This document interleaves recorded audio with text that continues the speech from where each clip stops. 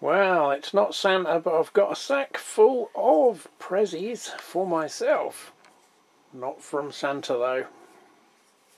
Not unless he's turned Chinese. We also took the opportunity to get another 2 packs of the black underlay from Screwfix this time. All of it.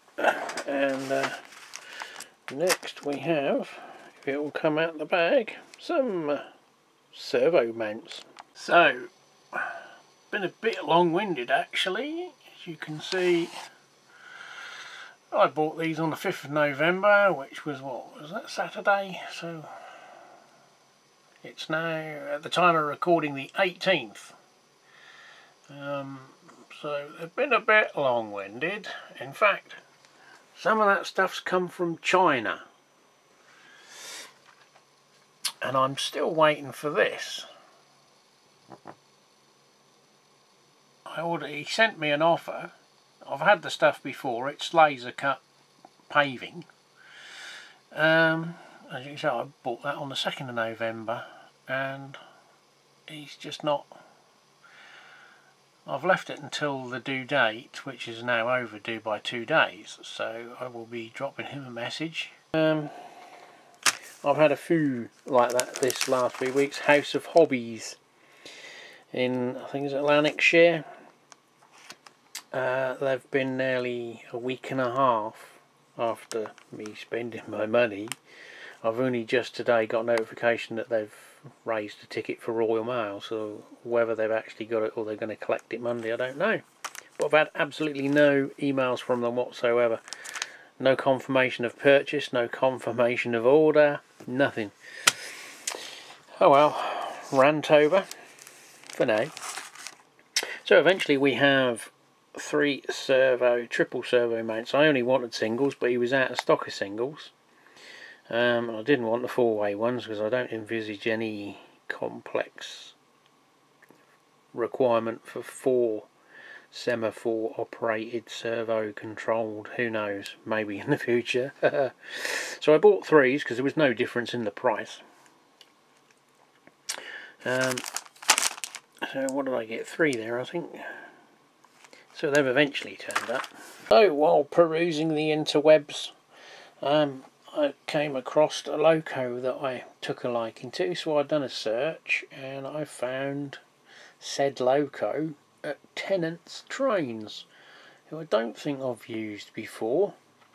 So to make the order up, there was a few other bits that might be of use to me in the future, which was the London North Eastern travel posters and some enamel signs, which I know they fuzz them out in the adverts to stop people copying them, but they fuzz them out so well you can't actually see what you're buying, which is a bit annoying. So I took a gamble. They were £2 something each, and they had on clearance some Train Tech LED for their traffic lights. Well, their traffic lights happen to be basically the same as their railway signals, and I have a number of the modules that go for building signals but don't come with LEDs. They're about £6. So I bought this for £5.40. It's got enough for 3, so that will make me 3 aspect signals up. So that was not bad. But the loco in question, if you haven't seen my Instagram post, was sound fitted class 47. It's the weathered version. As you can see, the old sort of run down and unloved end of the BR era when they didn't give a monkeys. It's my first dabble into the new Bachmann 47s. I've got the older tooling but not the new tooling. I was thinking possibly a 37, but this ended up, I think it was £247, which was the cheapest I could find it. Anywhere else was up to nearly £100 more. If you're talking Olivia trains, which obviously we all know Olivia trains just take the wee, which is why they're the last place I always have stock. Now since then, obviously I did do that bargain alert for derails, sod's law. They had the same bloody one for 199 quid, but this has actually only cost me the £47 because the wife's put the £200 towards it for me Christmas present. So that one is still a bargain for me, I guess, but not as cheap as I could have found it. But it's just the luck of the draw, isn't it, with all these Black Friday deals and sales and things. So I have treated myself to another loco, which will be coming up in the near future, I guess. Probably not in this video, but this is waffling on already with the rants, and we still haven't got to the bag of goodies. Right, we should have 1, 2, 3, 4, 5, 6, 7, 8 parcels, and inside this one should be, I think, 700 or 800 gram packs of scatter material. So let's have a look at that first, see what they're really like. So you certainly get a damn sight more in these bags than you do your Javis bag, through teaspoonfuls. So they didn't say what they call each colour, they just categorise it as a catalogue number. There is another number of similar adverts, but they are different shades. Some of them looked a bit garish. Now these were 97p a bag. Obviously that doesn't include VAT and postage, but it worked out £16.14. £2, £4. You get the idea. £2 a bag basically.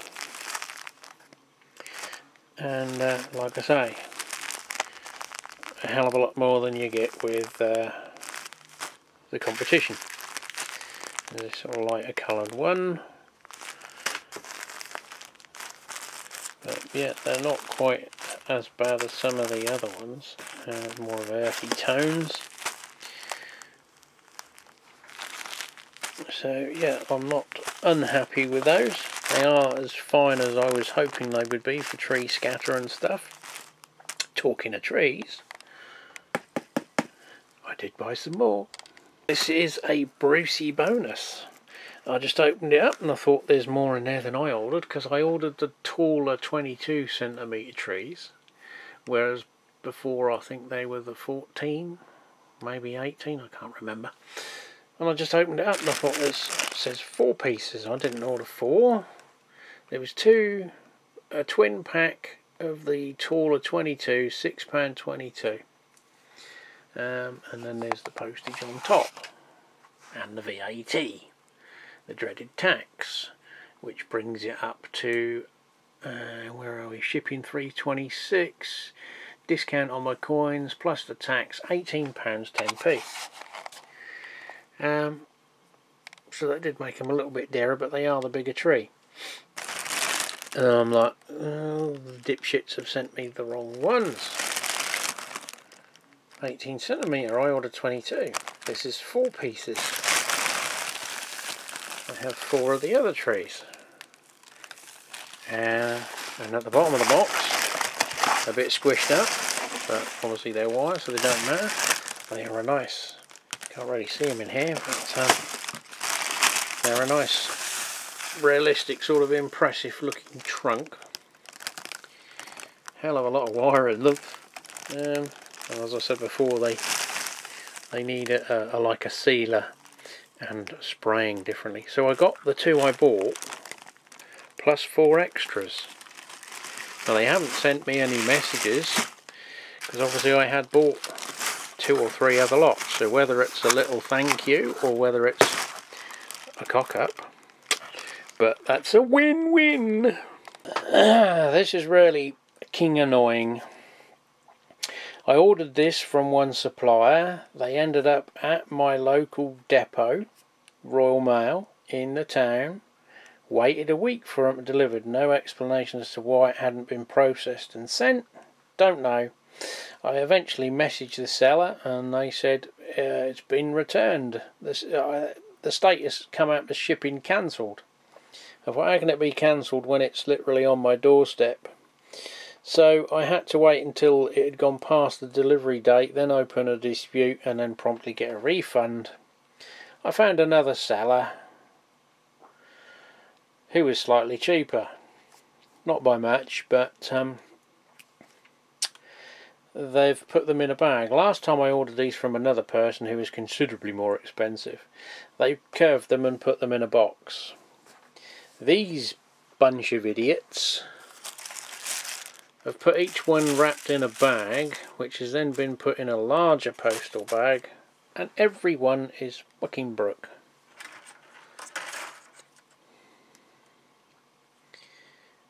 I mean, they're in business to make money, aren't they? Not keep refunding people. I mean, it was deformed, it was bollocks anyway, but they're, you know, people's intelligence. You do wonder sometimes. Everyone's fucked. So now I've got to order another lot from somewhere else and wait another 2 to 3 weeks for someone else to send them in a bag and come up. One moment while I open a dispute and take some photographs. Well, going to be an episode of rants, isn't it? Well, at least they've improved their refund process. I think I haven't got to fight tooth and nail for it. I've just sent them multiple photographs and opened a dispute, and it's immediately been closed with a refund. So hopefully, yeah, it'll all be sorted. But the problem is I've now got to wait, find another one. The next other seller had exactly the same issue because I looked at their reviews. Same problem. Yeah.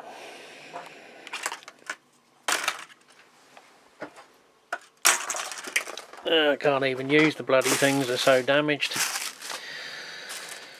And that holds up a little model project. Right, let's see what we've got in this one at Inbrook. 2-3 at once to catch up and try and make some vain attempt at keeping the video under 15 minutes. Oh, so I wanted some rakes, some little brush rakes. Couldn't find them. Went to Hobbycraft, couldn't find them. Looked online. I only found one and I wasn't paying that money. So I got these. I bought these to carve into paste to give you that bark effect. Obviously I can bend these to spread them out a bit more. And they were silly cheap. If I can find the damn thing. No. More orders. Where are we? £2.89 for all of them. And I also got myself some small tufts. They are definitely mini. I think you could use those for end gauge. But I wanted something like represent little dafts that grow on the roadsides. They seem to, wherever people dump a little bit of garden waste, and they spring up, don't they, somewhere. And I bought those JST leads, and they were female both ends. I screwed up, so I managed to find a supplier that done the other bit, so I can cut the leads in half and at least use some of them. So I think that leaves me one more box. So the last thing is this clampy army thing. I've already got one. The intention was to buy one that was slightly longer, and I've effed up and bought one exactly the same length because I thought each segment, because the one I had I thought was the smaller one at 7 inches, being that distance there, and I ordered the 11 inch thinking that one and there to make 22. I actually intended on getting what is now described as the 20 inch one. So that'll have to wait because I'm... yeah. So what it is one of these. You unscrew that bit and you can pretty much just do the knot back up and it locks in place. So my idea is I've got this arm which you can put a webcam on, or a light which is washing out at the minute, and you get that like there. Now I got the extra one, it's not quite straight, but you get the idea, like that, straight, yeah. you screw the clamp on the end. These are quite good, these little clamps, very handy going on pipe work and shelving and things. You'd probably even use them in model making as well. So the idea would be to have it straight on one of those arms and camera on there, webcam or my little SJ or whatever, GoPro type thing, and then your layouts here, so you get your shot over on like a POV shot. But obviously with this clamp, you know, because I'm going to do a shelf layout like the Americans have in their basements, so you could literally form this to any, you know, clamp it to a bracket underneath the layout of the level and have it like that, and you know, you can twist and manipulate this pretty much however you like. So yeah, that was the idea. I was just planning on a longer one, but there you are. That was about £11, I think. And they're quite good. They're not Manfrotto quality, but they're not Manfrotto price.